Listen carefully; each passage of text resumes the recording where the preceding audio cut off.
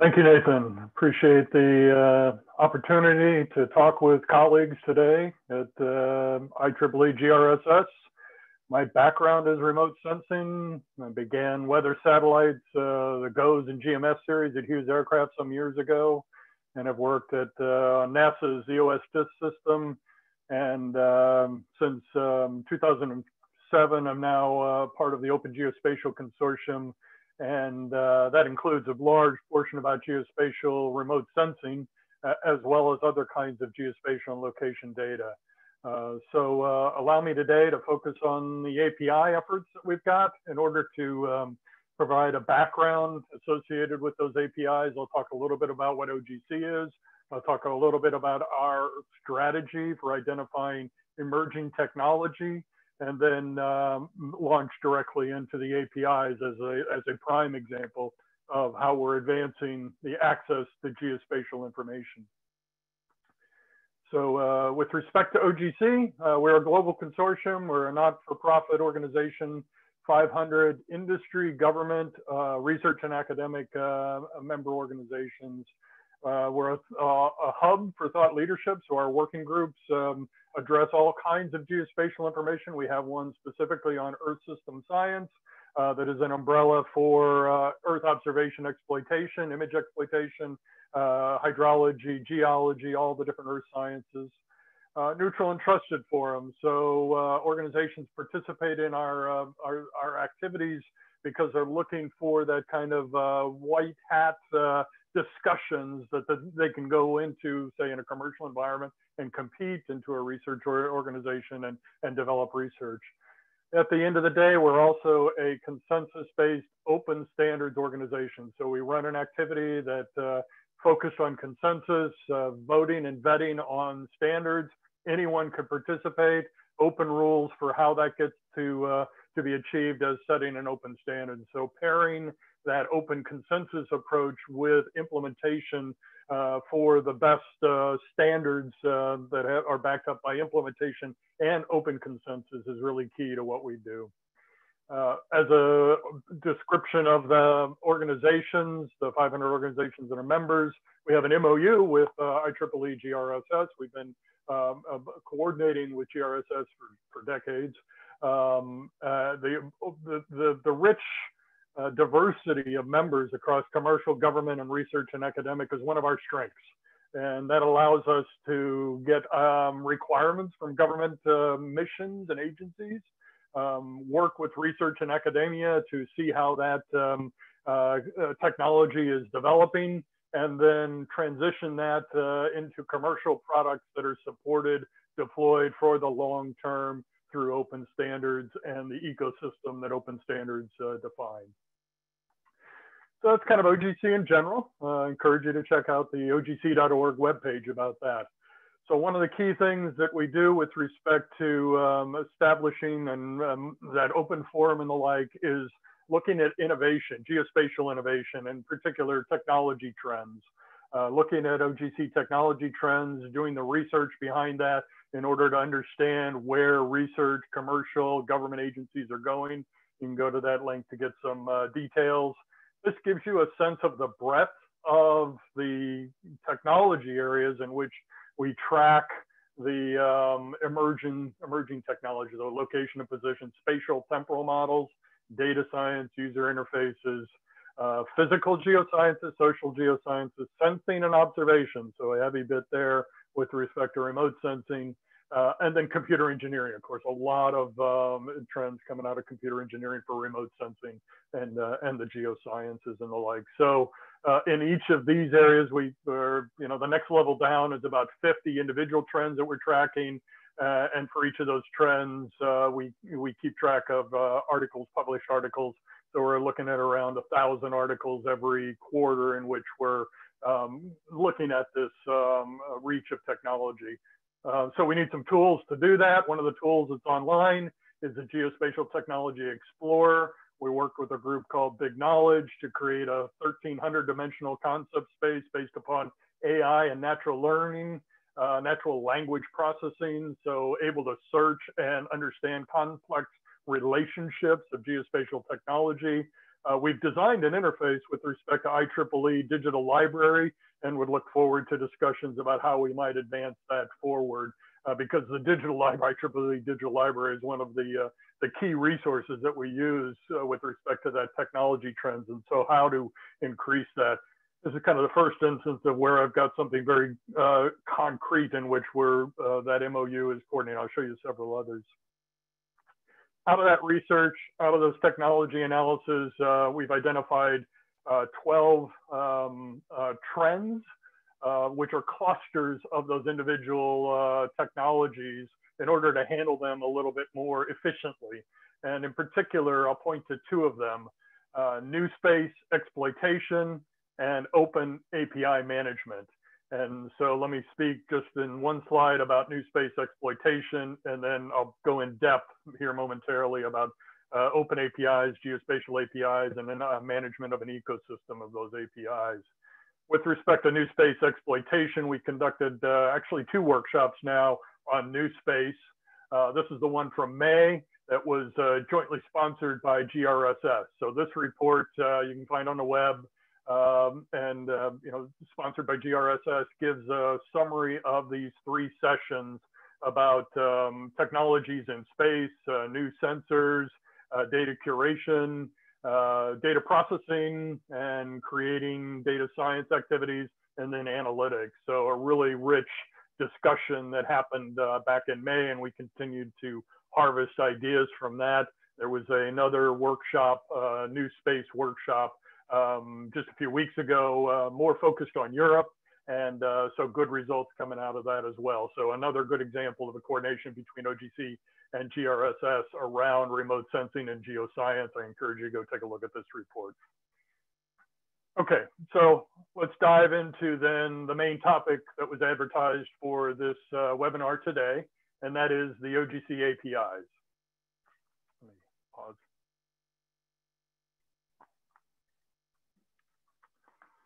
So why APIs in general, and why OGC APIs? So, if you're a software developer, you already know this is an effective and popular way for rapid software development. It's the way interoperability gets achieved. What we also know is that variations in those APIs degrade interoperability. If you look at the variety of ways in which remote sense data can be accessed using APIs, there's a large variety. Some of those differences are small, some of them are big, some of them lead to errors, a lot of them lead to extra development activity that if they were the same APIs, if the variations weren't there, we would be much more efficient. The open standards for the interoperability of independent implementations is one of the things that's key to our mission. And that is the ability to write those standards so it doesn't depend on any given implementation. You're not locked into an implementation, but rather the interoperability is assured by multiple independent implementations that you can trust and do plug and play about. And so we're endeavoring to take a look at the OGC APIs, develop those based upon learning from OWS, OGC Web Services. So let me give you an example of what's achieved with that interoperability. Here is 6 map tiles, each coming from a different server. Actually, 2 of them are from the same server. All different APIs.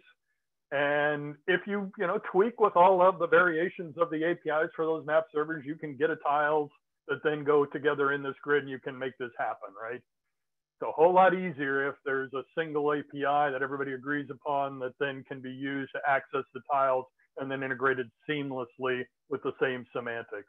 So that's kind of the notion of what we're after with common API semantics used by everything behind the interface. Go crazy on your own efficient implementation at the interface is the only part that we're worried about. We're going to build these based upon the OGC Web Services. There's an operational baseline out there of millions of geospatial data sets on more than 200,000 servers of what we call OGC Web Services, Web Map Service, Web Map Tile Service, Web Feature Service, Web Coverage Service, so the W*S series. These were designed back around 2000, 2005 over time. And the design principles for web services at that point were different than they are today. And so we were very effective in making use of the design principles that existed at the time. You know, the operational baseline is there, it works. It's a little kludgy with respect to the current design principles, toolkits, SDKs for web APIs today. And so we've undertaken this development of a set of web APIs based upon these principles. Spatial Data on the Web Best Practices is a document that was jointly published by OGC and W3C a couple of years ago, calls out for some best practices about putting spatial data on the web. That gives us a good basis for a big part of what we're doing here. Our approach leverages what's called Open API. It used to be called Swagger. It's now an open consortium for Open API to be able to share APIs in an efficient way. We focus on developer and experience and usability. You'll see that through the sprints that have been the hallmark of what the API development has been. We have a building block strategy for the modularity associated with the standards, and so the ability to define methods that can be used in multiple places. So the API methods that are grouped together into interfaces that can be used in different ways in a building block approach. And I'll show you examples of how the open development, public GitHub, early implementation, in-depth validation. The message, I'll say it here and I'll say it at the end. If you're using OGC Web Services, you should start planning now for operational systems that go to OGC APIs. If you don't have OWS, you can start, greenfield with OGC APIs now. So what do we mean by spatial data and how does that get represented? So this graphically gives you a sense of the kinds of things that we're talking about. Web APIs are resource-oriented, REST, resource-oriented. So what are the geospatial resources that are of interest to geospatial and location in general? Certainly records, metadata is a key one. Maps, absolutely, 2D maps. So the GIS model of 2D, maps that layer on top of each other. 3D visualization and time series are also critically important. So that top row is kind of the surface that many people will make use of.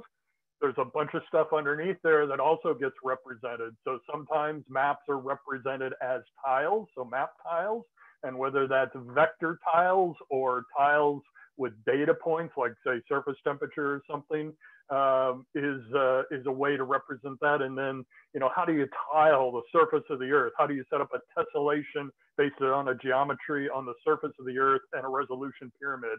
The existing tile matrix set specification from the Web Map Tile Service is a key hallmark that is usable across these different items. Below that then, features in geometry, imagery, and gridded data. So features in geometry, a GeoJSON file has a feature in it, but then it's got geometry like points, lines, and polygons with coordinates and the definition of those geometries that can be then used into vector tiles or styled into maps. Similarly, with imagery and gridded data, you can create map tiles from imagery and gridded data. You can also access that imagery and gridded data directly and do analytics on that. And there's a whole discussion going on now about how best to access those data cubes and what are the formats and what are the languages and the APIs at the language level in order to interrogate that data. If you look at coverages, it's a little bit more abstract model that says there's a mathematical space in which data points can be interpolated between each other because you have the notion of a math model on top of a gridded data model. So they're related, but they're a little bit different. Observations from sensors and trajectories. These are our resources. These are the key resources that hopefully look familiar to you as a geoscience and remote sensing expert. What we want to be able to do is take those resources and put APIs on them, web APIs. And so what we have is this set of APIs. So we have an API for metadata called OGC API records, API for maps, API for tiles, API features, API coverages, API for environmental data retrieval is the EDR one. There's also emerging and existing actually several ways to get after 3D portrayal, I3S and 3D tiles. And so this is the heart of what we want to talk about. This is what we're developing standards right now for, is these APIs.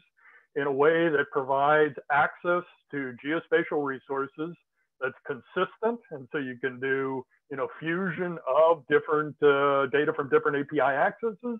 You can create linked data that says, well, I've got a map of this feature and this coverage, and a variety of other things that rely upon the consistency of the APIs. So we have, for example, an API common spec, which informs each of these individual APIs on some key things that make them consistent, and then the deployments become consistent.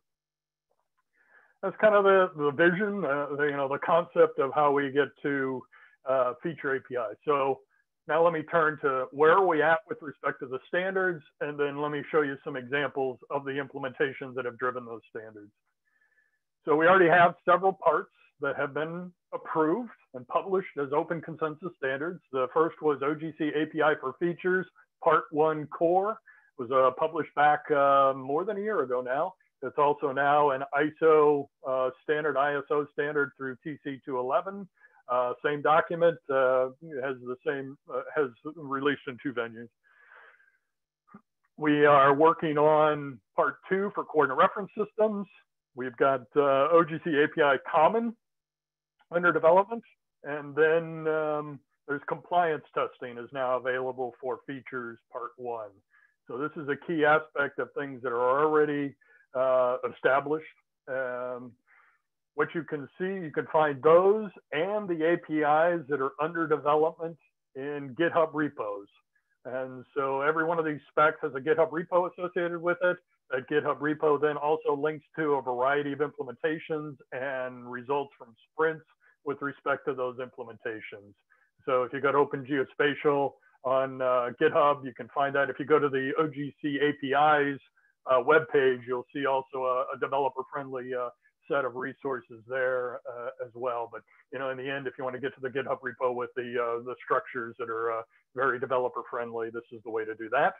Also, I mentioned Open API. This is the tool set and the consortium that allows for what was called Swagger to be able to publish APIs in a very developer-friendly way that also allows you to do toolkits that create code stubs for those APIs, so you can go directly from the Open API YAML representation through a set of tools into code stubs for your environment.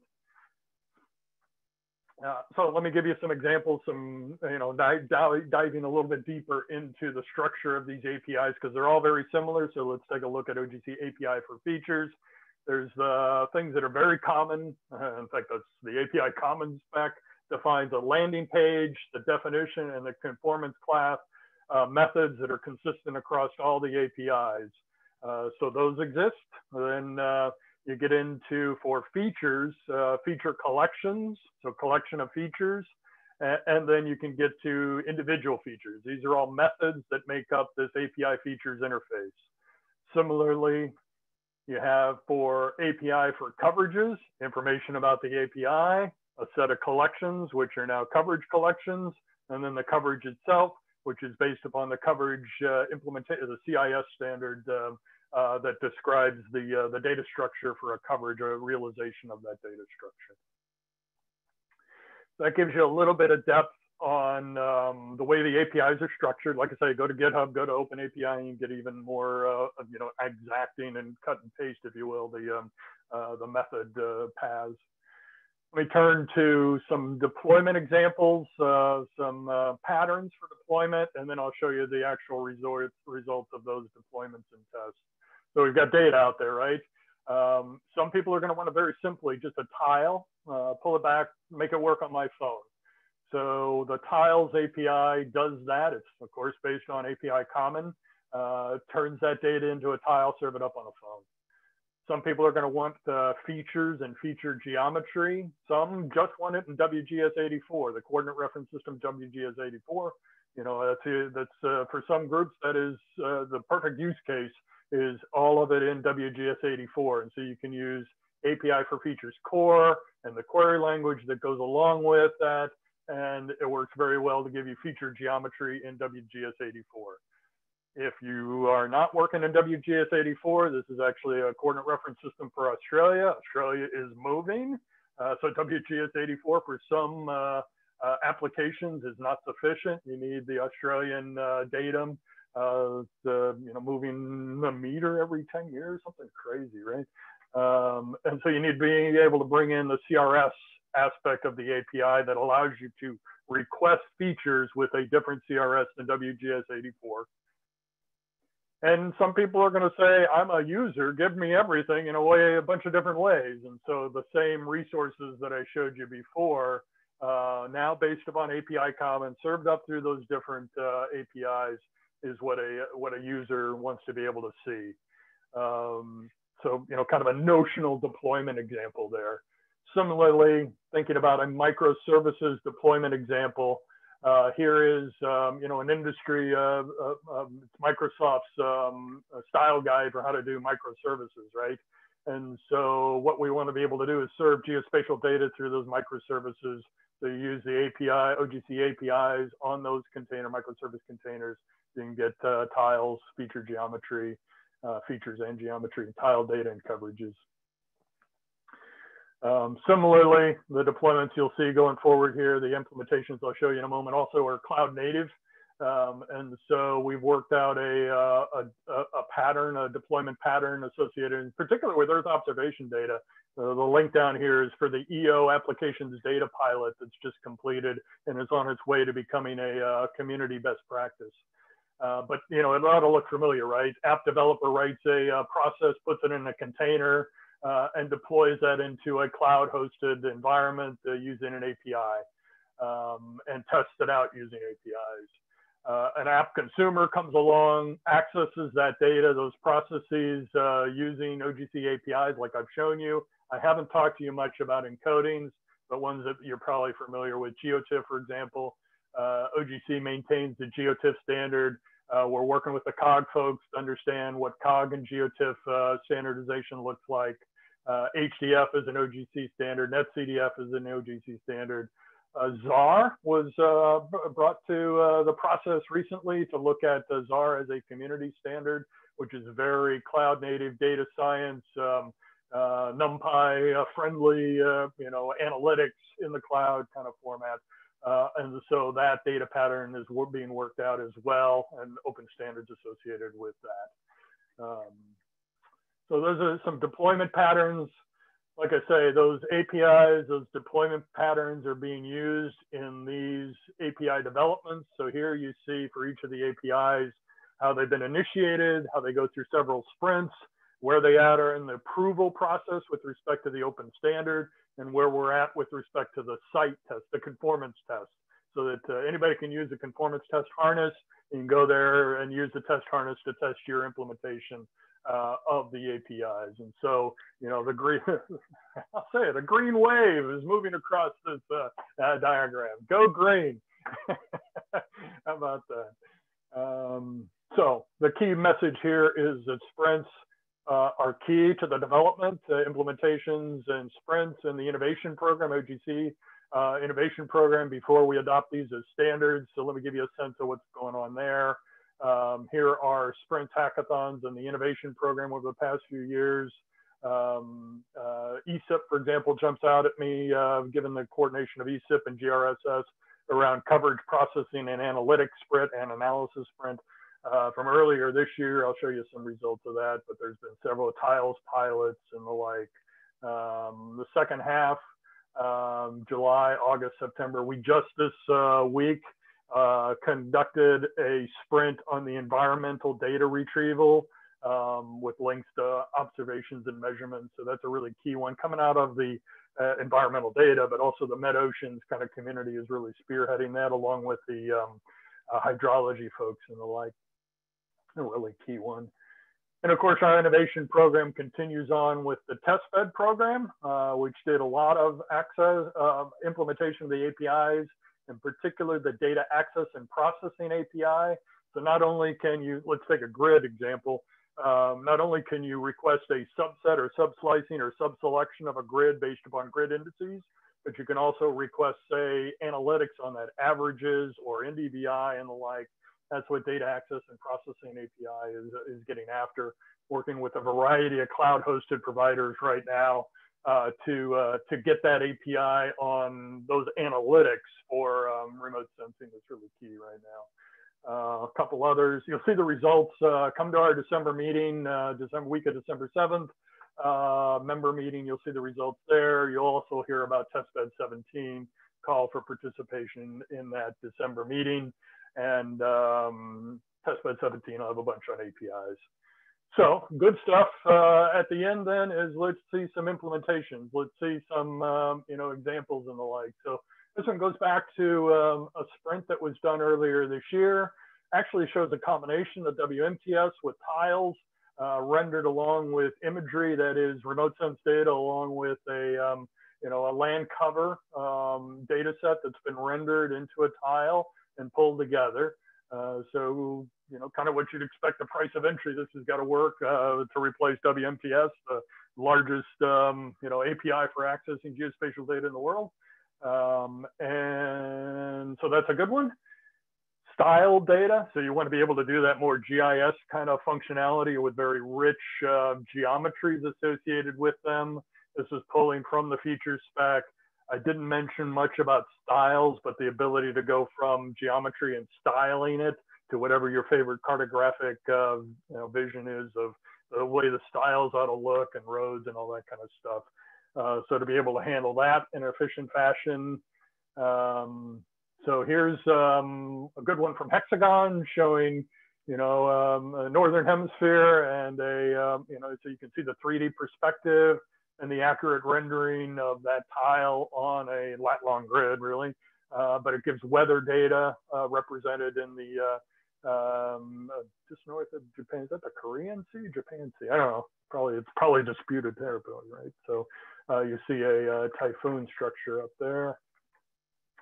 A good one, all of them are good, but PyGeo API is a really good one that was demonstrated at the coverages sprint this past August. PyGeo API does a lot of different APIs. This one was about coverages. This is Tom Carlitos' work in particular with the weather, the Met Office, that's not the right word, the Weather Service in Canada, and being able to pull global models and predictive models for weather using these APIs. And so really good stuff using something called Coverage JSON.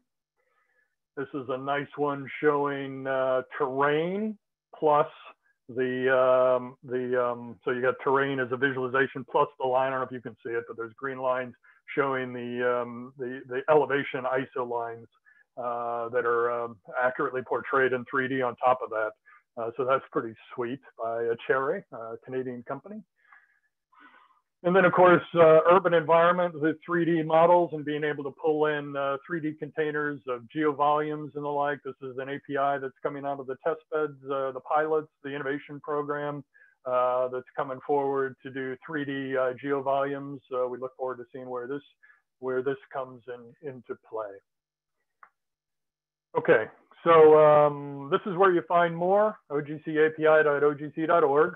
What I've shown you is kind of the vision of why we think APIs are important, why we need to transition from OWS to OGC APIs using web and resource-oriented design patterns in order to make that transition. Showed you the status of the standards based upon a set of sprints and maybe some pretty pictures. Hopefully you thought they were pretty with respect to imagery and gridded data, remote sensing, and geosciences for using OGC APIs. So like I say, go there, find more. I appreciate the opportunity to speak with you, GRSS, tremendous organization. And I'll leave it there. Nathan. Thank you very much. I appreciate you taking the time to walk us through all this. This is really interesting. The W*S technologies that you mentioned has been, such a foundation for many years, and it's interesting to see the path laid out forward that you guys are building. So to the audience, please use the chat box to submit questions. I think we have one coming in right now. Yeah, so please jump in here and add some questions. If not, I've got a whole list here that I'd like to chat with you about for a few minutes. First question, how are the major geodata providers like NASA adopting OGC APIs? Yeah, so without that, it's not, it ain't there, right? So NASA and other, Earth observation groups like, I love NASA, but let's also talk about ESA and the others and the like. So Sentinel and Landsat use of these APIs, in particular out of, what is it called, the Euro Data Cube and the Sentinel Hub and the like, are absolutely giving us good examples of that. The examples that I showed with respect to, well, the Met offices and the like, also doing the implementations and the like. So without that kind of implementations that you see in those the graphics that I just showed, the key thing that they're looking for as well, right, is how do we get to an operational baseline? So all of us here are probably, good prototypers. We love to advance the technology. What we also need to look at is how those become standards. So we work with a variety of communities who are doing APIs for Earth observation, and we learn collectively from that. And at the end of the day, we need to be able to have a stable basis that's backed up by commercial products that are implementing those for the long-term activities associated with these agencies. And so that's the key. Right now, we're at the level of saying, it works, it demonstrates that. We need to move towards compliance tests. We need to work toward deployed operational products that are saleable, all of that. That part is still yet coming, right? We've only got one standard, the features one, that is officially adopted. Everything else I've shown you is in development, and at the end of this year, we believe we'll have 3 or 4 more standards adopted, and next year even more. So, it's a pathway we're on right now. The next question coming in is the OGC API initiative focusing on FAIR data principle, FAIR? So findable, accessible, interoperable, and reusable. And the answer is yes. If you go to our, actually one of these pages, right? Maybe it's, I thought one of these said FAIR on it. Yeah, there it is. Up in the findable, accessible, interoperable, and reusable. So FAIR is a set of principles that have been, promulgated. The Research Data Alliance is one of the key people we're working with on that. And what we're in the middle of a discussion, quite frankly, is with the architecture board, the OGC architecture board has an open issue to say, how do the FAIR principles apply to APIs? Because FAIR principles predominantly, and especially the RDA approach and others, is that it's about data and data sets. And so working with RDA and a couple other Open FAIR, there's a couple other organizations working with the FAIR principles. Simon Cox has got an action out of Australia with these emeritus OAB member, and he's giving us some recommendations about how we might even more so include the FAIR principles into the adoption process associated with OGC standards.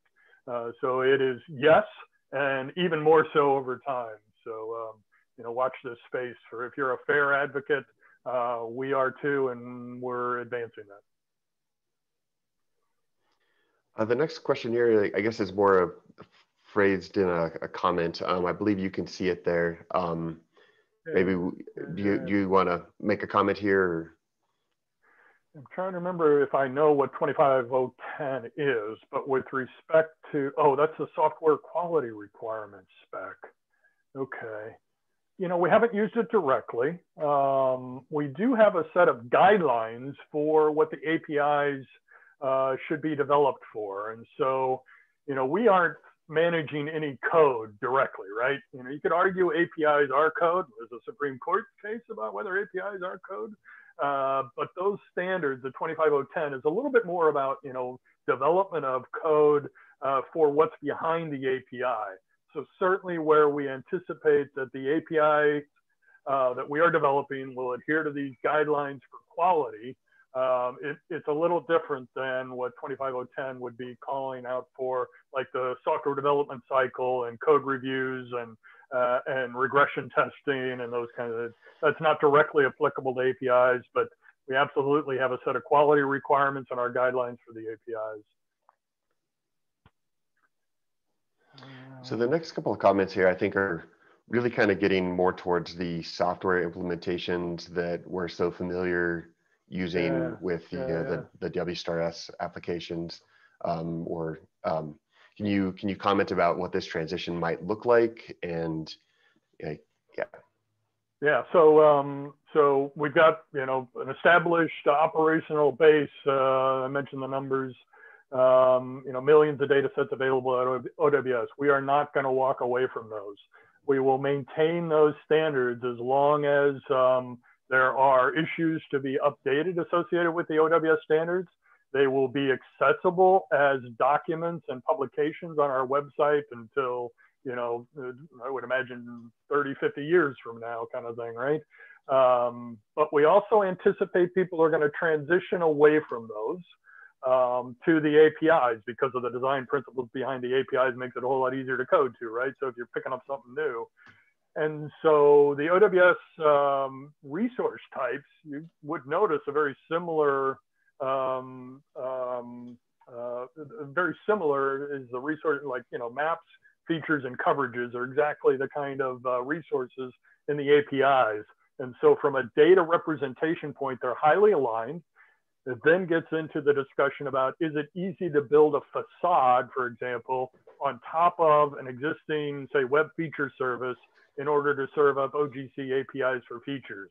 And there are several examples, many examples of developers writing facades that enable that. And in some cases, we want to encourage that. We want the facade to be, pretty much a straightforward, no real code, no munging of the data at all.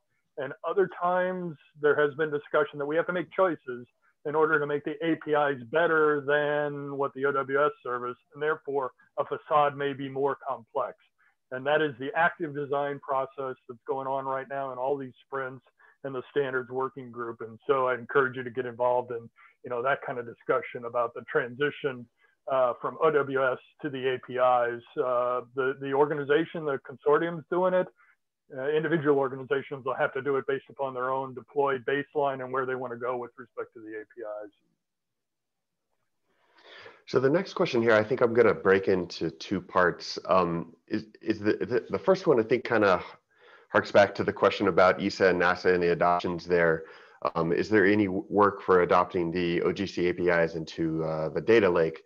So I think there's a lot of questions about data access. I think there's other efforts going on in the community around things like Stack that may, there's this adoption kind of conversation going on. Maybe if you could just address a little bit more your thoughts on what that process might look like and like the future of data access.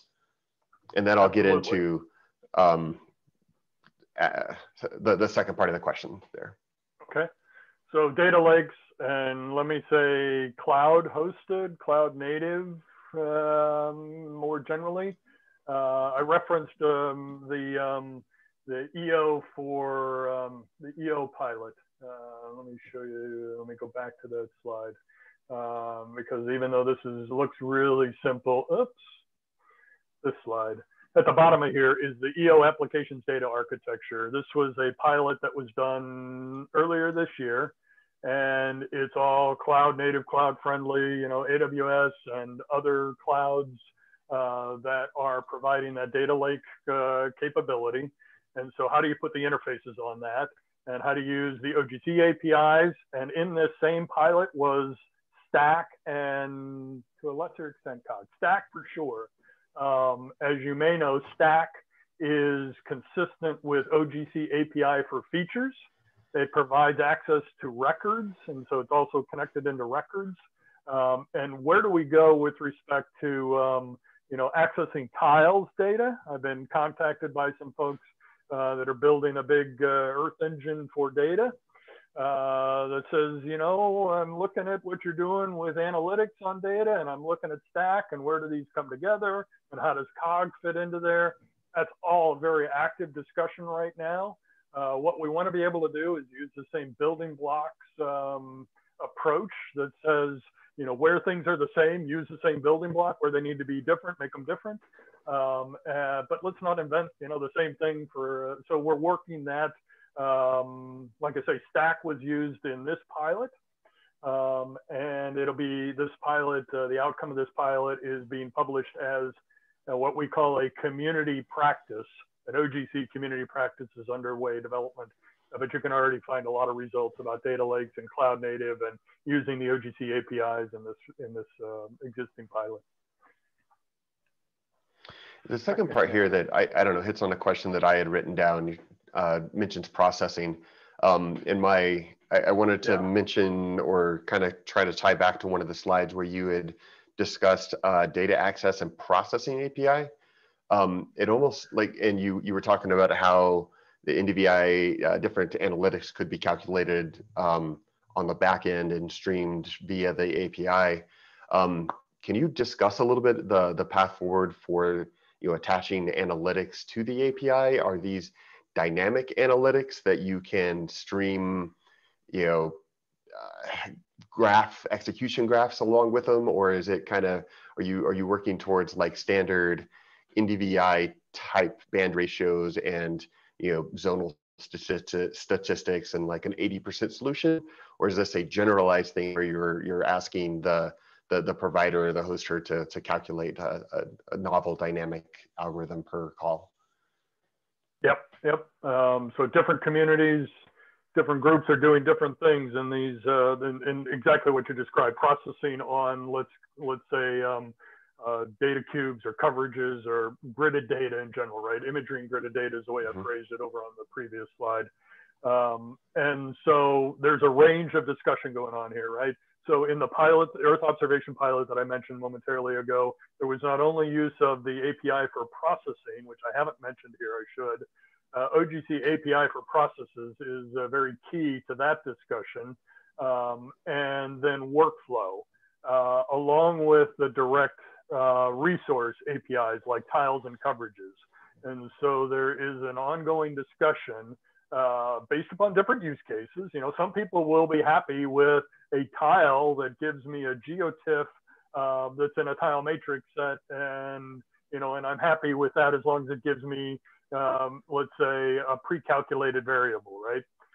Other people will want to do analytics directly on the data cube, and they'll want to be able to ask questions that are satisfied on the server side for some, you know, either being subsetting, subselecting kind of the data cube in both space and time.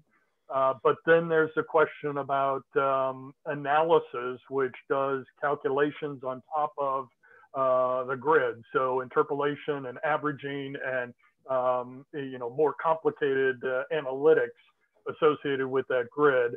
And so the processing spec API for processes, it allows you to deploy a process that can be invoked with the API.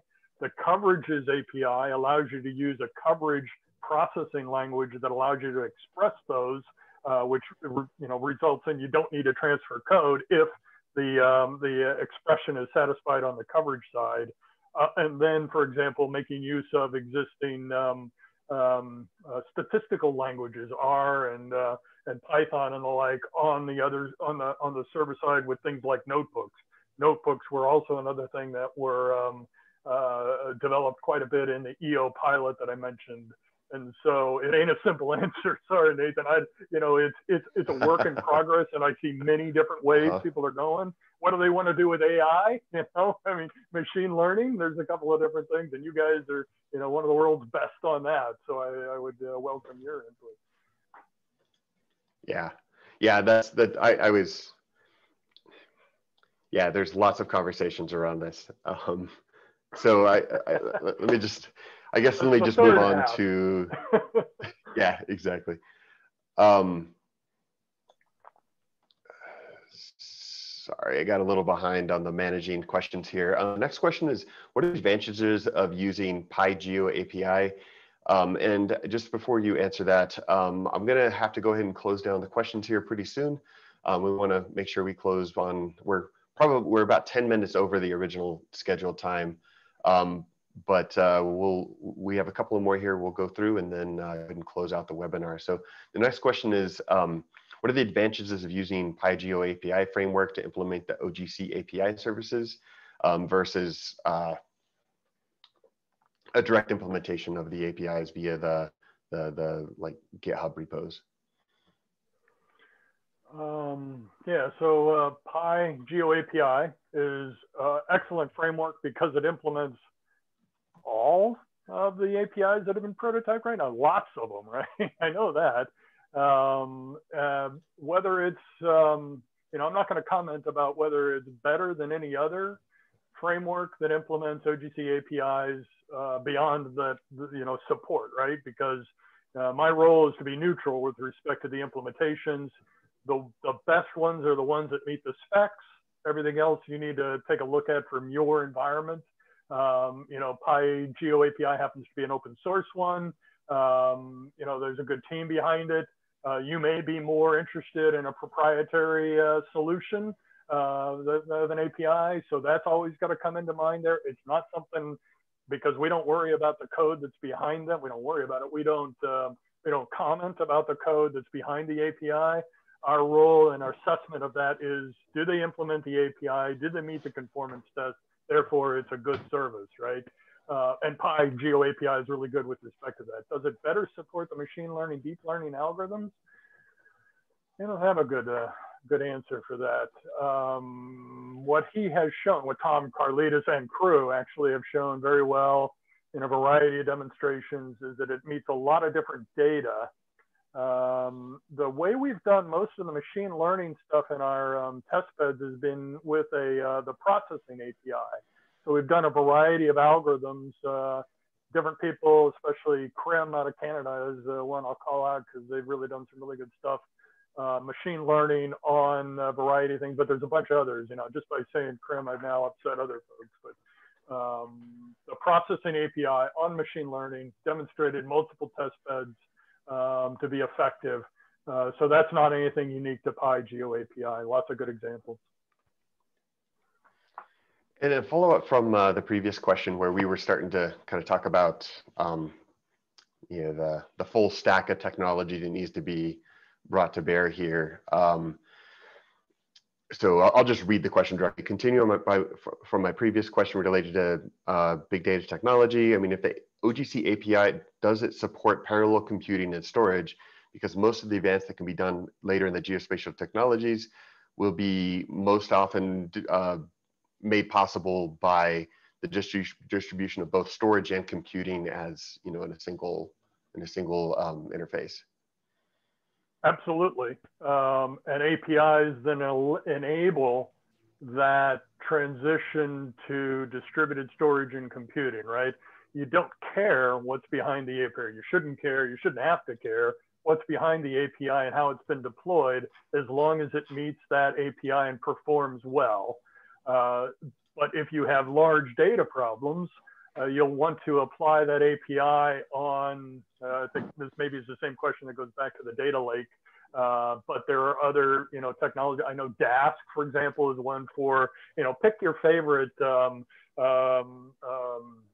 method for doing tasking across multiple cores and the like, whether it's directly or through something like Spark. There's actually a really good project on GeoSpark. There's actually several projects on Spark that are moving towards using these APIs and could do that kind of analytics at scale based upon underlying clustering and core technologies, you know, distributing the workload technologies. So the APIs enable you to make use of all of that cloud native scalability without having to worry about whether it's that, you know, you could then just turn to another instance. It's on a very, you know, when we start talking about edge computing, where, yeah, they're going to be scalable at the edge, but it's still some x86 processor that, you know, can only scale so much. But the API shouldn't matter, right? If you're going to be able to do machine learning at the edge, the API ought to be the same, will be the same as if you're going to do machine learning in an Amazon cloud with the same API. Should be the same. That's our objective. Okay, last question. I think it was asked a while ago. I've been keeping it on hold because I think it's pretty important. The question came from Kuldeep Kurt. What are the ways that one can contribute towards the OGC APIs? Yeah, appreciate the question, Kuldeep. So OGC activities, in particular the sprints, are wide open. Go to the page that I showed with respect to, let me show you this link again, just to bring that to home, ogcapi.org.ogc. We need widespread implementation and experience from everybody every developer on the planet using it.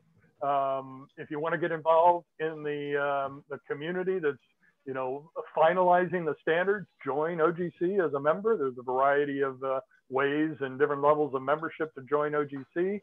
That gets you part of what's called the standards working groups that then vote, you know, vet and vote the standards for adoption. So open to everybody.